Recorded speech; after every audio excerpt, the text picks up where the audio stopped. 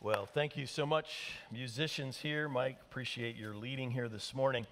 It is a blessing to be able to come and to worship our God and surround ourselves with believers that truly are seeking to grow in their faith. And we've been excited to have Dr. Steve Silverstein with us here this weekend.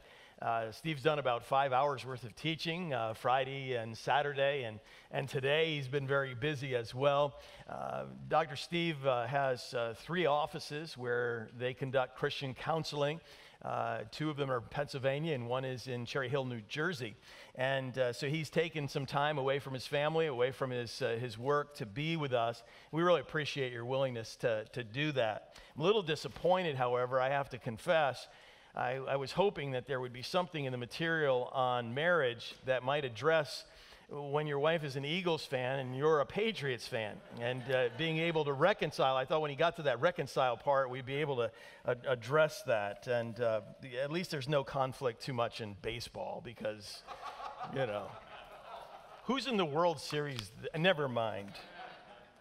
I'm reminded of Proverbs chapter 19 and verse 20. It says, "Listen to counsel and accept discipline, that you may be wise the rest of your days." And it is our desire that we would live in a fallen world full of pain, full of, at times, outright discouragement, but we would live wisely, and we would live in a way that pleases the Lord. And I so appreciate Steve coming and being with us this weekend, as he has been able to take many very specific areas that affect us in our lives and in our world. He's helped us to focus and to be able to understand how to walk this journey as we live in a fallen world, and really what to expect, and to be able to endure at times difficulty. But he's also really loaded us up with some great biblical principles that affect us in our marriage and in our relationships around us. And so I really appreciate that a great deal. And so I know the message today will be an encouragement to you this morning, and trust that as Steve comes, that our hearts will be open to the word as he brings it today. Thank you, Pastor. It is a thrill to be here. I consider it a true honor and a privilege that I would be considered a servant of God, that he would allow me this privilege to open up his word with people. I never take it for granted, especially when a pastor opens up his pulpit. He's, your shepherd, and he looks after you, and to entrust you to me is always a sacred privilege and an honor and a blessing. So I'm very thankful for that. As we go forward,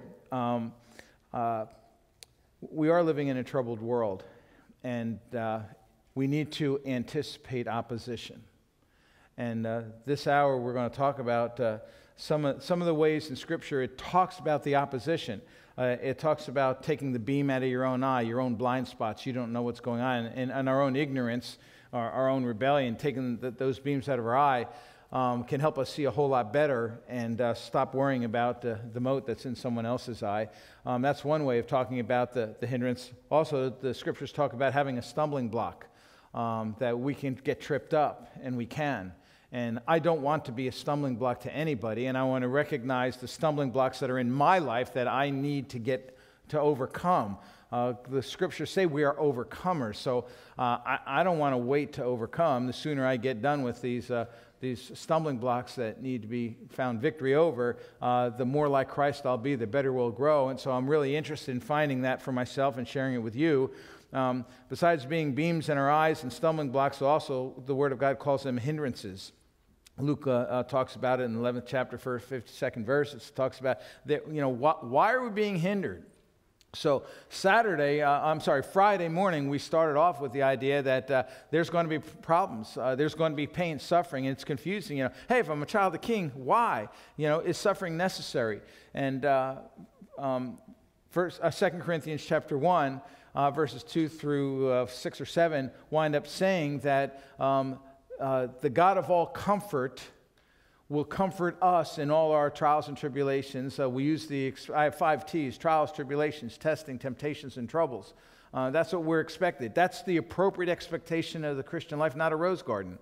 So that says when we're fighting those trials, tribulations, testing, temptations, and troubles, you got that?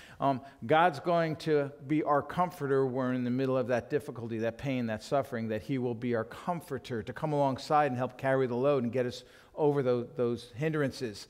And then he says, he does that for Paul, and so he comforts Paul. And then Paul writes that he comforted the Corinthians, and now he's urging the Corinthians to be comforters. So my call to all of us is that we become comforters to those that are struggling.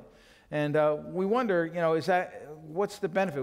How long do we do this? What's the deal on that? And we looked at Lamentations, and Lamentations says God doesn't waste any pain. He says, if you're hurting, it's not for naught, it's not for nothing, that God doesn't waste any pain and good can come out of that. And some of the good for us, that when we do that, in Timothy chapter 1, verses 6 and 7, it says when we get there, God's going to bless us because of our faithfulness in not just receiving his comfort, but also passing it on to others. So we're going to have glory. When we get to heaven, he's going to put the spotlight on us, and there's going to be glory for us that we were faithful in offering up comfort. And there's going to be honor and recognition for us. So the problem is, that ain't today.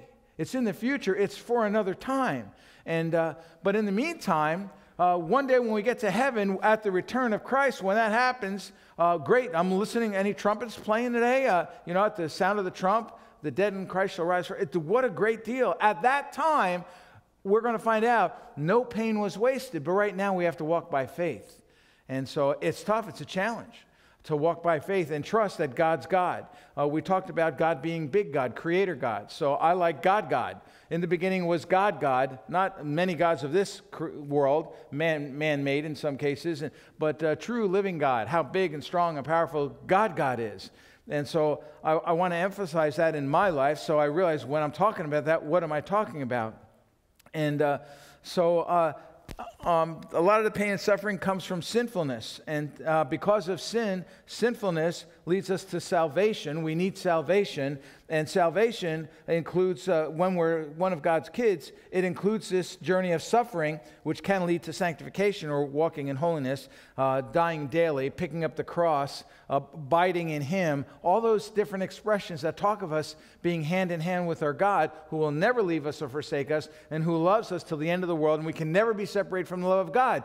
I wonder if anybody here believes this. Amen? Well, some of you are still sleeping. Wait, we already had a cup of coffee. Anybody believe that? Amen? Amen. Thank you. I feel better now, like you're really awake and you're pretending to be engaged, so that's a good thing. The theme this morning is all the obstacles. What would trip you up? What would hinder you from getting where God wants us to go? What would stop us from resisting healing, grace? What would cause us to stop that? And my experience is, especially in a counseling room, I want to know what's hindering God's kids from overcoming. And I just think sometimes we're in a mess and we just don't get the overcoming done.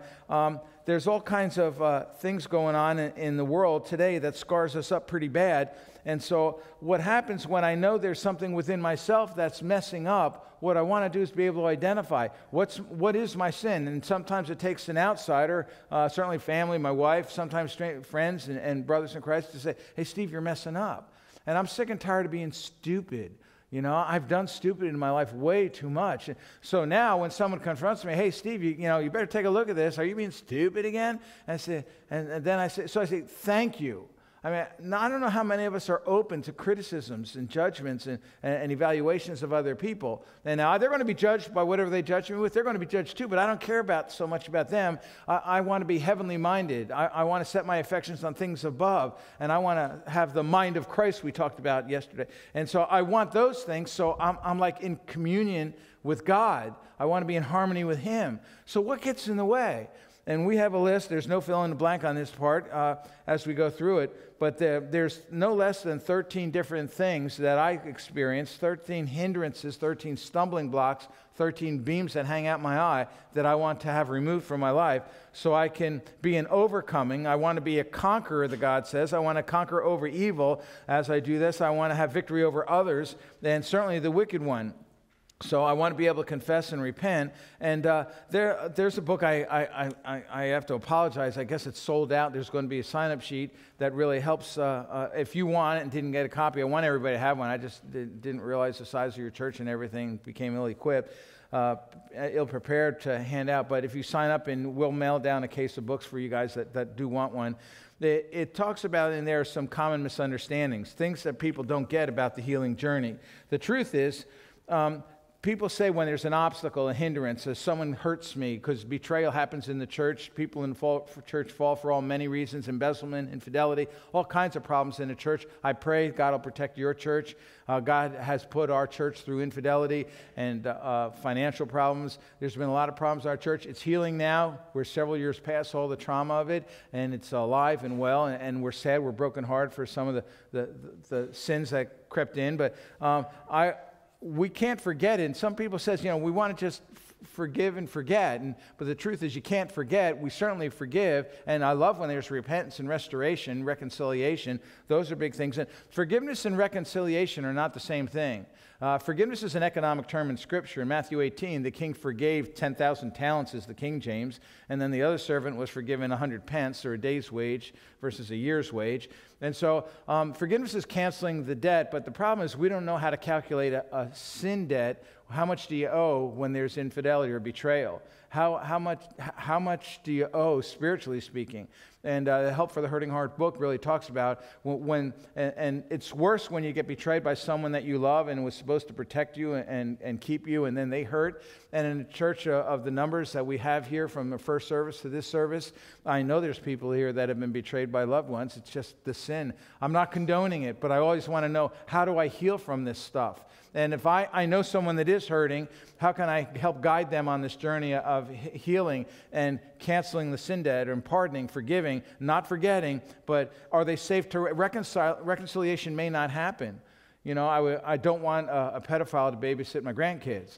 We just don't. So there has to be safety going on with that thing. Have mercy. Hurt people. I work with both perpetrators and victims. Both are hurting. Both have different healing journeys. And I want to keep people safe, but it's part of the world today, unfortunately. But we have healing grace that can help people overcome sins and wounds.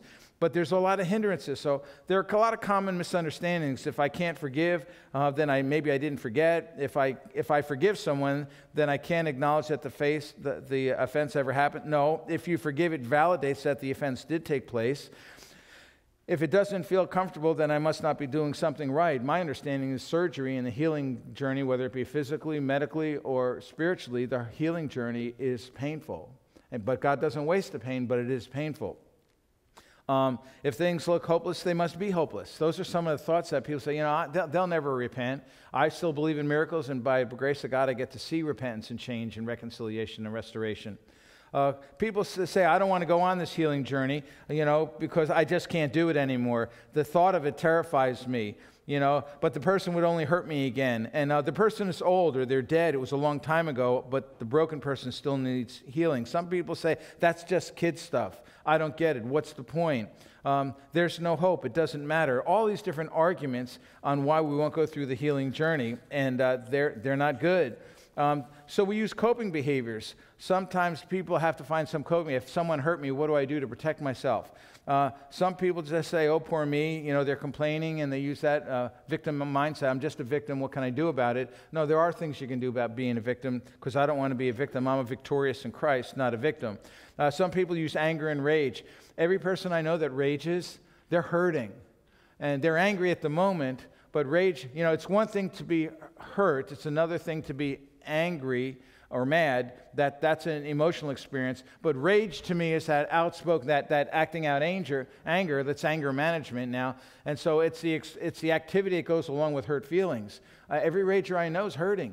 So it doesn't make them right, but there's still a healing journey available to them. And so some people are just mean and sarcastic and belittling and shaming of others because they don't know what else to do with it, and because the Church of the Living God has all these hindrances and we don't know how to get past it, so they resist the journey. I don't want you to resist the journey.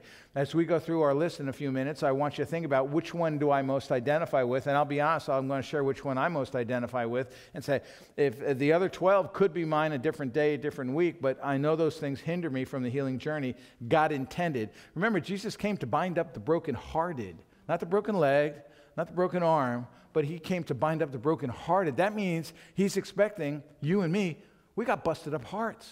And how does that happen? From our parents, our siblings, the church, we got busted up hearts. That's why he came to restore and give us healing. He came to restore the brokenhearted. Thank you, Lord Jesus. So, and we can rationalize our way out of it. Oh, it never really happened. Oh, I can't feel the pain anymore, so it must not be broken until you get triggered. Then you feel the pain again. I can pretend the pain was never there. Self-delusion, it's not that bad. I'm not worried. I'm not worthy to feel my true feelings. Some people just feel smashed down so bad by their parents and family of origin. My expression I've used multiple times this weekend is my parents said, "Stop your crying before I give you something to cry about." Well, I'm crying because I'm hurt.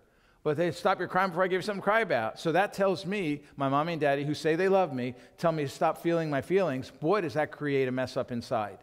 Then I'm not genuine and authentic. Now I pretend to be who they want me to be, and I'm not authentic, I'm not transparent, I'm not vulnerable. I'm not allowed to be Stephen anymore. I have to be who my parents say I am.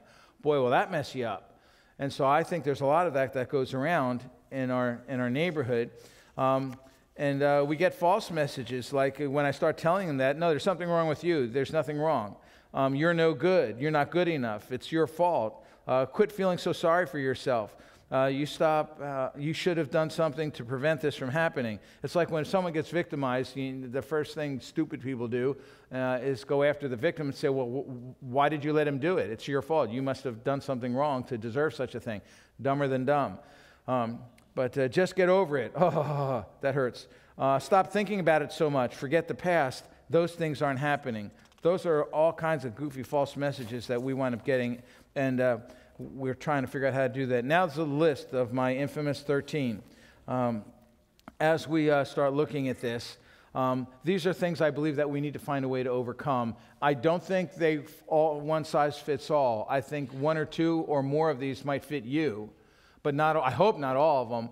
But they're coping mechanisms. And I don't want you to sit there because this is such an intimate subject, and we talk about what we grab onto that stops us from growing in Christ. I don't want any elbows, and you don't even have to raise your hand and say, "Yes, that's me." Just you invite the Holy Spirit to come into your heart to show you how these issues can get resolved, so I can be whole in Christ. That's the goal. And if you were here for the previous couple of days, then you'll understand this is the answer to why I'm not getting done what we've talked about. This is what you need to do. This is what you need to do. This is what you need to do. I'm not getting it done. Why? These are all the hindrances that hinder us from doing what we've studied already in the Word of God. This is what I need to be doing. So what are some of the hindrances? I start off with number one, spiritual depletion. Are you filling up your spiritual tank?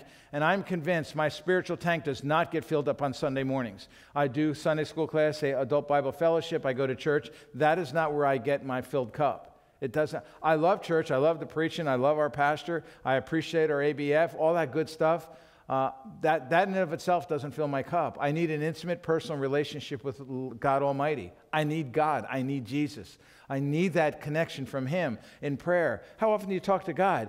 Now, I thank God because of my job, my ministry. I'm a counselor, so I counsel with people every hour of the day. So, whether it's 6 hours or 8 hours or 10 or 12 hours during the days. And whenever I meet with somebody and we talk about spiritual issues, if I don't start with prayer, which I don't always, but I certainly end with prayer. So I'm praying, talking to God during the time.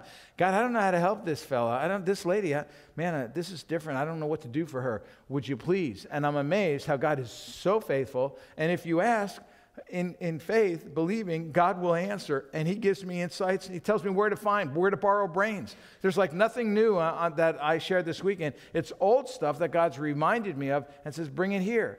So I hope it's appropriate for you. But spiritual depletion is a big deal. Faith comes by hearing, hearing by the Word of God. I want to hear the Word of God. The more the better, because I want to grow. I don't want to be caught up in the affairs of this world. The affairs of this world draw me away from God. You know, the affairs of this world is you deserve a break today.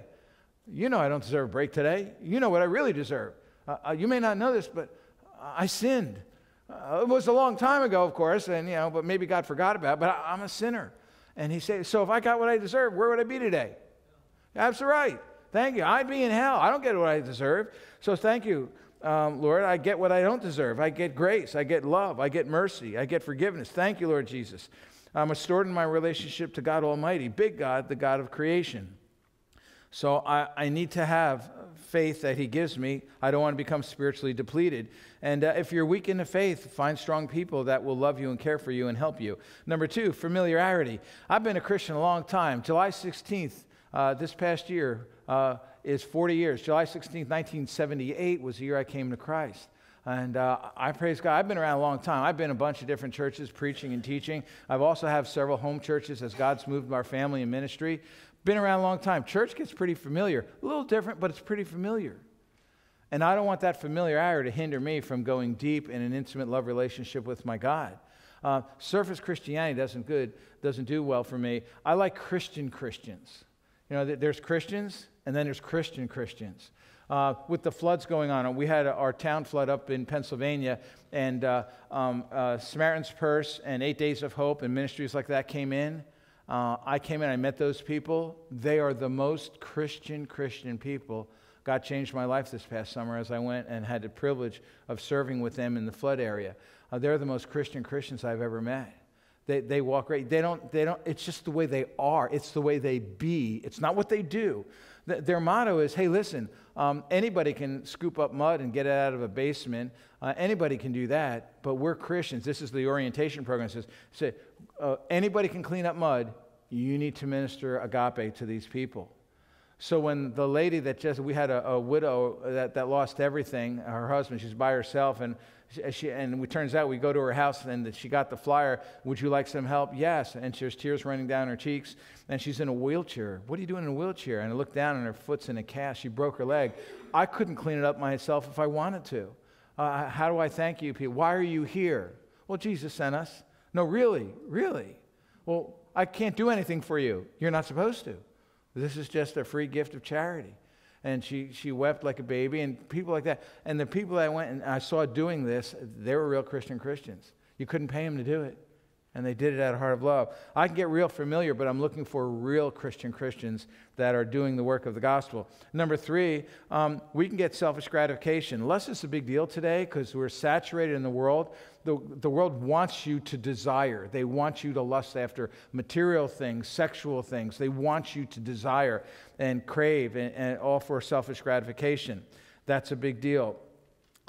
Maybe you're disconnected. Number 4, there are not a whole lot of Christians that are truly connected, heart to heart. Does anybody know what you're struggling with spiritually? Does anybody know what you're really going through? I hope so. I have an accountability partner. Al knows what I'm going through, the good, the bad, the ugly. I had great temptations a couple of weeks ago. I figured it was the enemy attacking when I got through it.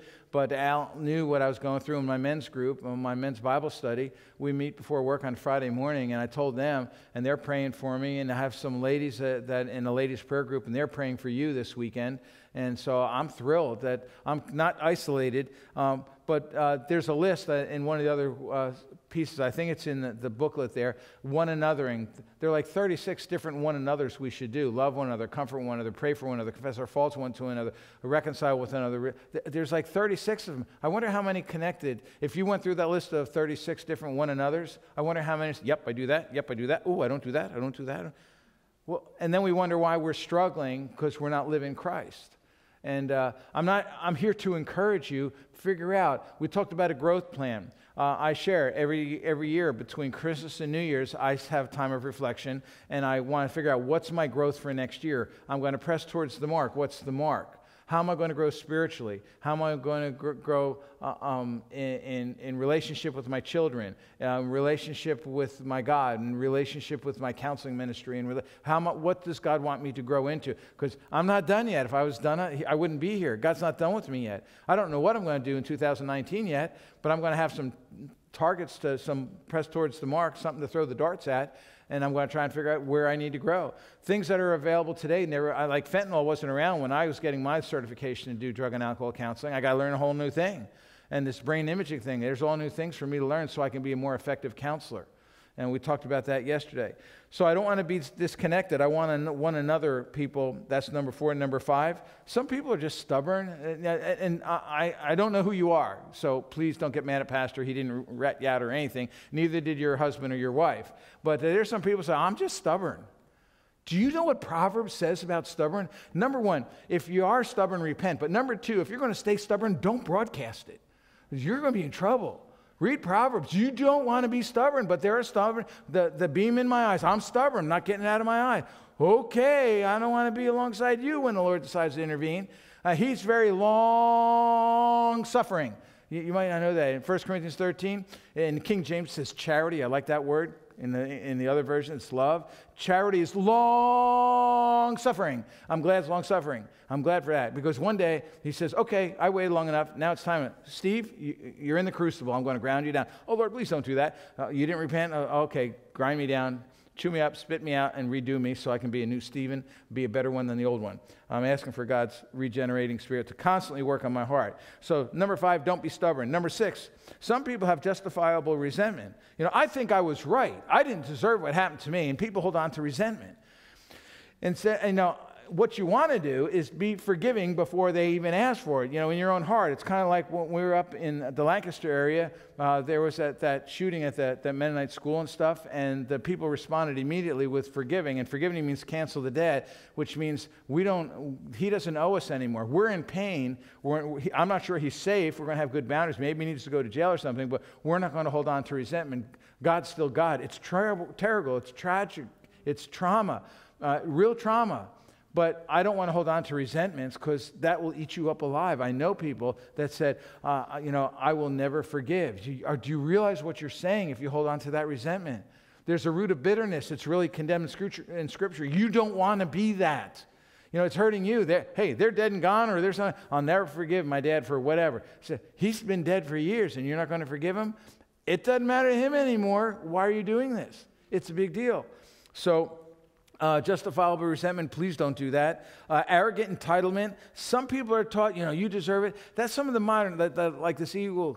I'm not interested in leaving any kids behind, but the leave no kid behind kind of stuff. Or when you go to the ball game, every kid gets a first place trophy. We water things down, and kids think they deserve stuff. Well, my son deserves to play, or my daughter deserves to play, and it's like you're missing the boat. Your affections are things of this world. I want my children to have the competitive experience, my grandchildren, but this attitude of entitlement, it's very, very difficult. I'm okay if they want to strive for good, but it's kind of like, I have a desire, and therefore, because I have a desire, that means I have the right.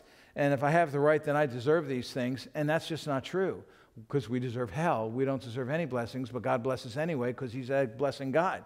It's wonderful. And so I don't have any rights. They're gone. Well, I'm a husband and I have these rights. I'm a wife and I have these rights. I don't have any rights. I like the R word, but it's not the R word that begins with rights. I like the R word that says I have responsibility. And like it or not, I don't have rights as a husband or a father. I have responsibility as a husband and a father. I have no rights. I surrendered them to Christ. And what I want to do is learn how to be worthy of respect rather than demanding rights. Because if you demand rights, you may get what you want, but you haven't gotten what you want. Think of it. I demand dinner on time. All right, so dinner's on time, but you haven't gotten what you want. How's the relationship with your girl? Not so good, huh? Well, be careful about that. Arrogant entitlement. Number 8 is similar. unresolved resentments and bitterness. We talked about forgiveness a minute ago. Resolve all your resentments. And a lot of us that will hold on to that resentment, we don't want to do a Matthew 18. We don't want to go to the person that offended us and tell them their fault. Oh, I'm not talking to them. Well, the Bible says, Christians say, they hurt me, I'm going to go talk to them. And if they won't hear me, I'm going to bring a witness. Christians don't do that. Christians say, oh, I'll just forget about it. That's not what the scriptures teach. If you've been offended, you have a responsibility to confront the person who hurt you. And if you think they're dangerous, bring someone with you. But especially in the house, we need to resolve. And so, people will just say, I'll just forget about it. Then they're going to do it again to somebody else, and that doesn't help the bride of Christ, the church. We shouldn't just let things go unresolved. Number 9, ignorance. Some people don't know. I've been studying counseling for a long time now, and I still find out there's things I don't know. I'm wondering how many people really understand how to reconcile. If you're here for the ABF, we went through a process that's in the book that talks about how do I reconcile with another person? What do I need? How do I put closure? Because typically when there's a fight, you remember the pain, and because you remember the pain, you bring up that incident and throw it in your spouse's face and say, well, you did this, that. I thought I apologized for that. I thought I asked for forgiveness for that. I thought you buried that as far as the east is from the west. But the next fight, they bring it up again. So there becomes an idea where it should be a resolution. And I ask, will you please forgive me? Now, if it hurts too bad, they may say, no, I can't right now. I'm in too much pain. Okay, we'll get you a bag of ice and give you some aspirin. When the pain goes away, maybe you'll be able to forgive me then. Well, that's a good idea. But some people hold on to that resentment or they'll forgive and they begin to commit the sin of unforgiveness, where once I tell my wife, I forgive you, that's an obligation. I will never bring that issue up again and throw it in her face. Why? Her debt has been canceled. She's been pardoned. I don't bring it up again. And now I have to learn how to resolve issues, but I can't resolve issues by bringing the forgiven stuff out of forgiveness to unforgiveness. I'm not allowed to do that. Oh, I didn't know I was. Can I bring that up? That illustrates my point. Find another way. You can do that. Can I? Yeah, you can. If you need a coach, get a counselor. They're coaching. And we talked about counseling. There's safety in the multitude of counselors. The Bible says we should have counsel, just like Pastor read earlier. It's a big deal. We need counsel. And I still need counsel. I don't have it all together. I'm learning. I don't know what I'm going to be studying next year to learn more good stuff, but I'm going to be studying next year. Well, the time I pray, by the grace of God, I'll be able to read. I'll always have my eyesight. I'll have my mind, and I'll continue to grow. Faith comes by hearing, hearing by the word of God. I want to understand Scripture better. And so we can do that. So ignorance is a big deal. Number 9. Number 10 is fear of the unknown. You know what the solution for fear is? If you're afraid, what should you do? God hasn't given us a spirit of fear, but of love, power, and a sound mind. The solution for fear is faith. I'm so glad, out of all the spiritual gifts, I think the gift of faith that He gave me to believe, I've never doubted salvation. I feel so sad for people that doubt their salvation. One thing about everybody I've worked with so far that worries, did I lose my salvation? They're saved. Lost people do not worry about losing salvation. They never had it. The only people that worry about losing their salvation, in my experience, is Christians. I say, if you weren't a Christian, you wouldn't worry about it. But you're a Christian. You're saved. You're born again. So the gift of faith, it's a beautiful thing. So hold firm in your faith, I pray. Number 11 is fragile emotions. As you talk about fragile emotions, people said I was too sensitive. I don't know what too sensitive is. I have feelings. I cry at every Hallmark movie. So, guilty as charged. But emotions, you should be authentic. Instead of stop your crying before I give you something to cry about, you should be allowed to feel your feelings. And so if you're going to feel your feelings, be open and honest. Don't take this line that you shouldn't feel that way. I tell people that say, well, they shouldn't feel that way. I said, no, that's not true. I'm so sorry for you. You don't have great highs and you don't have great lows. You don't get really sad and you get really happy. You're limited in your emotional, your sensitive experience. I feel sensations. Man, I cry bad. When I hurt huge, I hurt. But when I love fantastic. I love big. I love to love. But these people with blunt personalities, they're just different. They're not bad or good, but don't condemn me for being a guy that cries really bad and celebrates really good.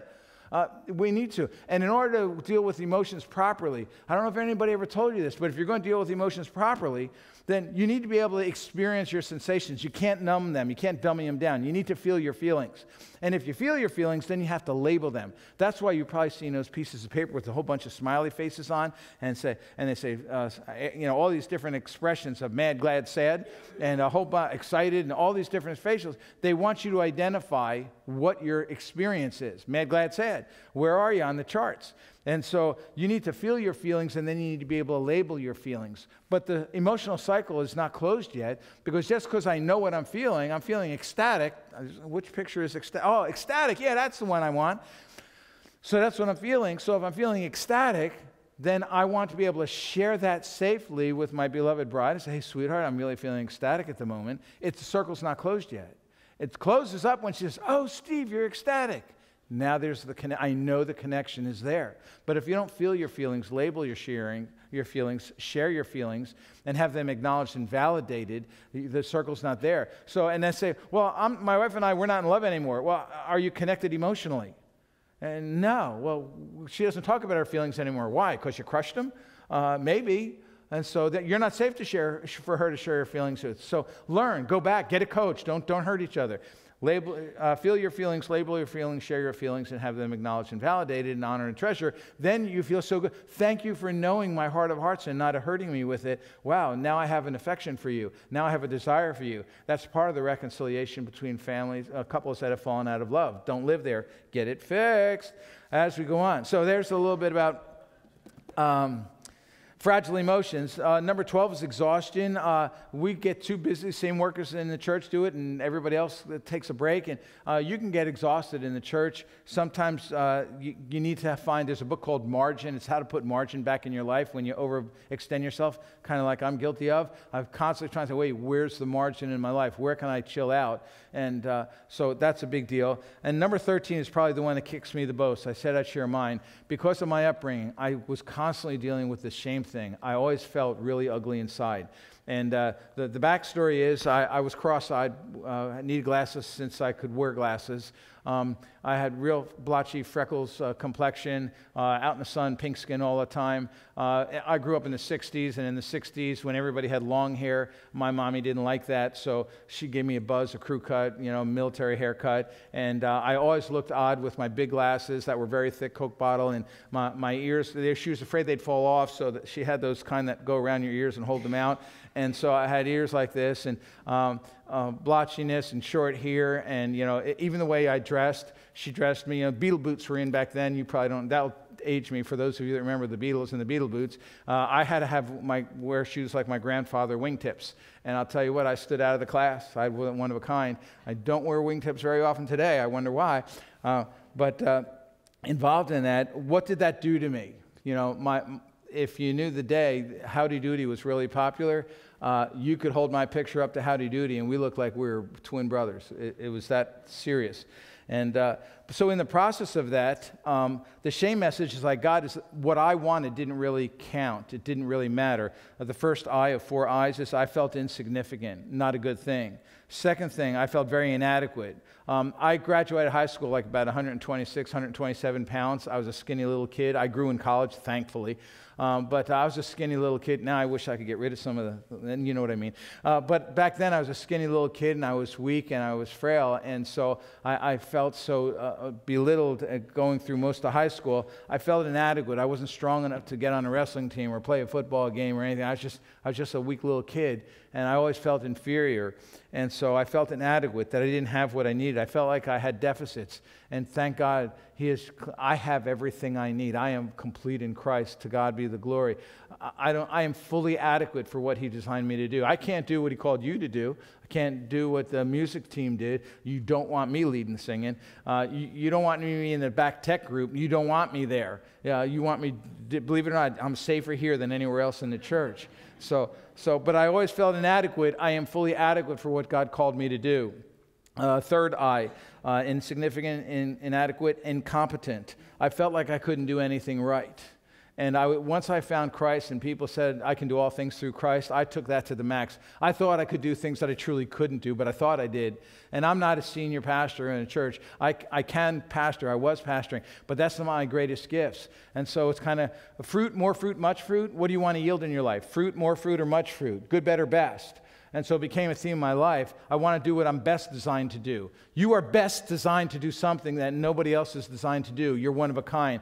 It's when I used to go evangelizing door to door, and the coach, the pastor there would say, there's someone out there waiting for Stephen to show up. Go find him. And I believe that. There's a church down here near Annapolis that is waiting for Steve to show up. I don't know why, but I pray the Holy Spirit is working in some of your hearts, if not all your hearts, at least somebody in here is looking down this list and saying, now I understand why I haven't been growing. Now I understand why I haven't been healing, because I've been holding on to this resentment, this ignorance, this whatever it is, I've been holding on to it. But God has told me that you need to hear, you can do the ministry He has called you to do. So please serve God, that Most High God. And the last I, insignificant, inadequate, incompetent, impotent. I felt like I didn't have the strength. And one day someone taught me about the Holy Spirit. Do you know that the Holy Spirit is indwelling? And the Holy Spirit of Creator God, in the beginning, God, His Holy Spirit that roamed upon, now dwells within me. He has taken up residence in me. And the Bible says, greater is He that's in me and you than he that's in the world. Which means, no matter what bully comes down the sidewalk, if God called me to do it, I'm going to be okay to do it. And whatever trials and tribulations, testing, temptations, and troubles, whatever suffering that goes on, it's okay. I have really, really, really struggled with shame through different periods of my life. I think, if not for all, most, if not all, a lot of things I am, shame's not one of them. I've done stupid things. I can humiliate myself, but the shame is gone. I realize that God has richly blessed you and me, and He has designed you uniquely to do your ministry. So I plead with you. Our church here needs to do it. You know, I was saved, and I wasn't completely sanctified. God's done a lot of work in my heart, but the Holy Spirit has been faithful to convince me of my wrongness, and I've been repentant. And I will have trials and struggles, but I like the sequence. I love progression. How am I going? I need honesty. I need acknowledgement. I need to know where I'm wrong. And when I recognize where I'm wrong, then I need healing from that brokenness. And after I heal for a little while, then there's going to be some new growth that comes upon. And after that new growth comes, I have to be dependent on the Holy Spirit that dwells within to accomplish. So if I'm humbly serving Him, I have to be teachable, be willing to receive. That's why I continue to get educated. If I ever would be honored with the privilege of coming back here again, I'm going to have different and new stuff. Someone asked me, have I done this weekend before? No, I can't do that. If I do the same thing I did 10 years ago, what growth is that? I'm going to get back into the Word all new and afresh and say, God, what will Thou have me to do here at this wonderful church with your children?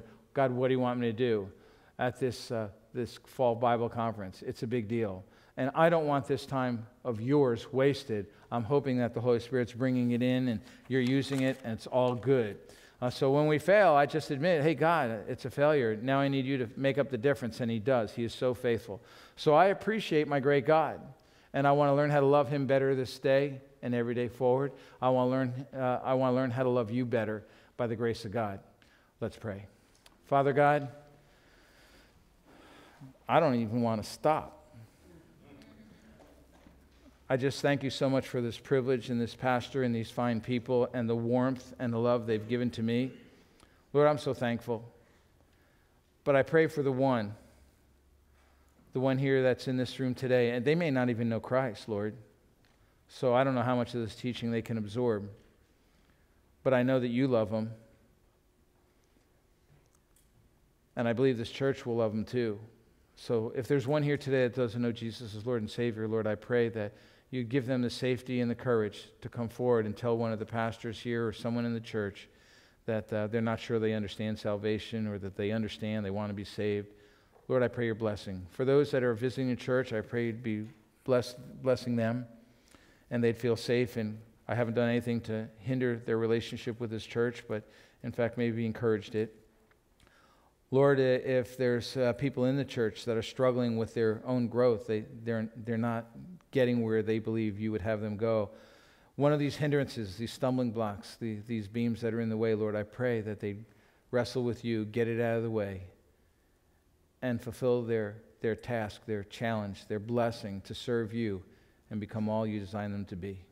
Lord, I give you thanks and praise in Jesus' name. Amen.